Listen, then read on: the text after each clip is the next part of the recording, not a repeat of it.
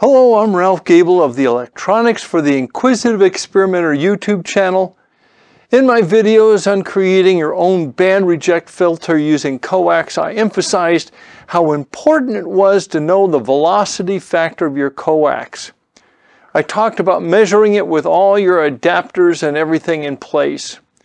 So here I was in the midst of developing the video on creating a band reject filter using a shorted stub, and I realized that I was using an alternate method of measuring the velocity factor of my coax for the stubs that was different than any of those that I presented in my video series on the subject. And then I realized that this alternate method lends itself much better to this application. Then I thought, I have to show folks how I'm doing this right away. And that is exactly what I'm going to show you in this video. If you have questions or comments, please feel free to add a comment to this video. If you find this video helpful, please click on the like and don't forget to subscribe. Okay, so let's dive into this. This method requires a VNA like a nano VNA like you see here, or a mini VNA tiny, or even a higher end VNA like my Tektronix TTR503A. I will be demonstrating this using my nano VNA and the PC software. You cannot do this with an antenna analyzer, at least none that I know of. So here is the hardware setup. My VNA port 1 is connected to one side of a BNCT.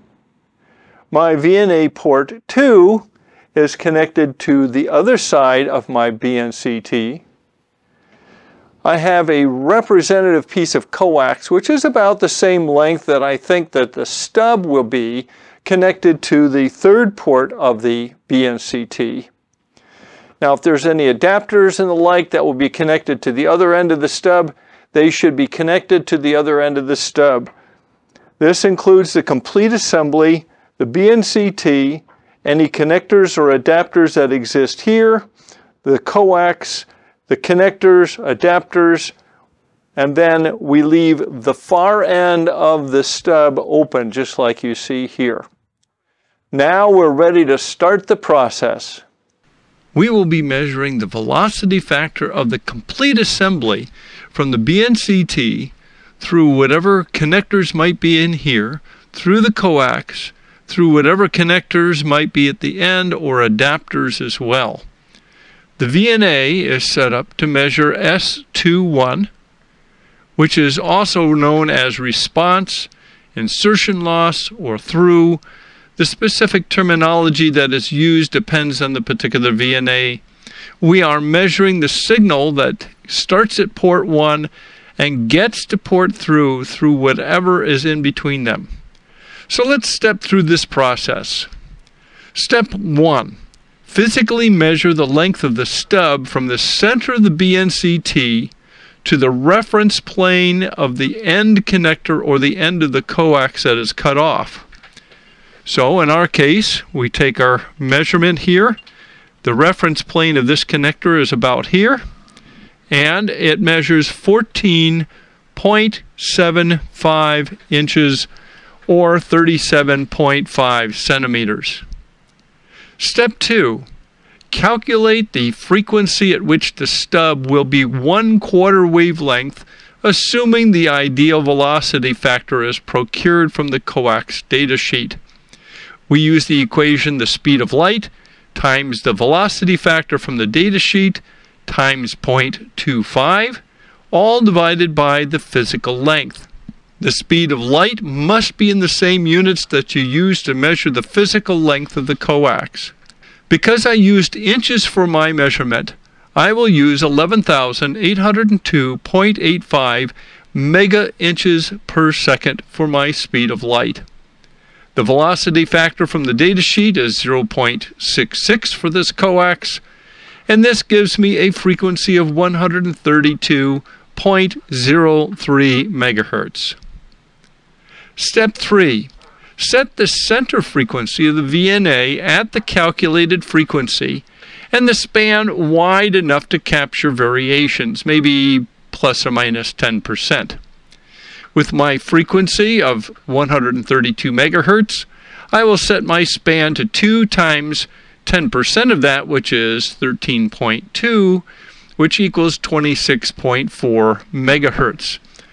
So here, the center frequency, I am going to set for 132.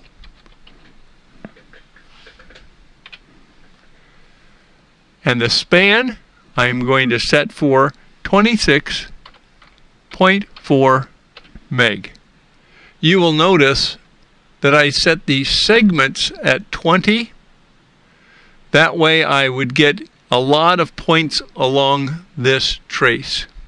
Step 4. Sweep the assembly and, using the marker function in the software, determine the frequency at which the S21 value is as low as possible.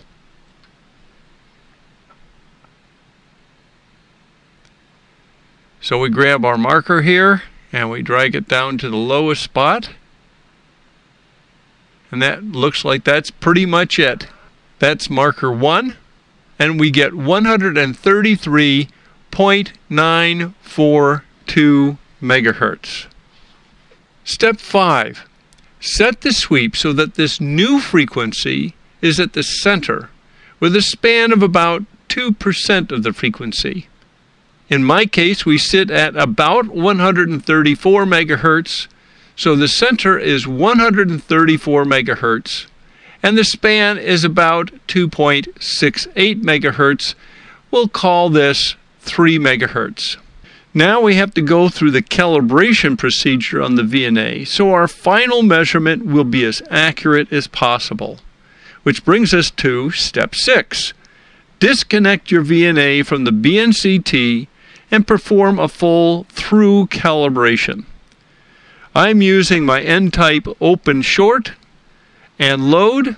I'm using a BNC female to female adapter, and I have an additional BNC load here. The part where they ask you to terminate both ports with a 50 ohm termination is for the isolation portion of the calibration.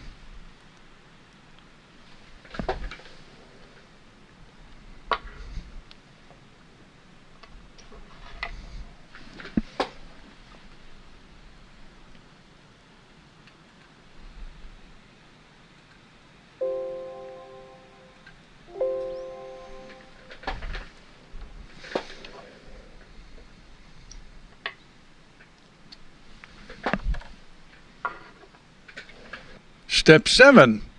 Reconnect your VNA to the BNCT and determine the frequency at which the S21 reading is as low as possible using the marker function in the Nano VNA software.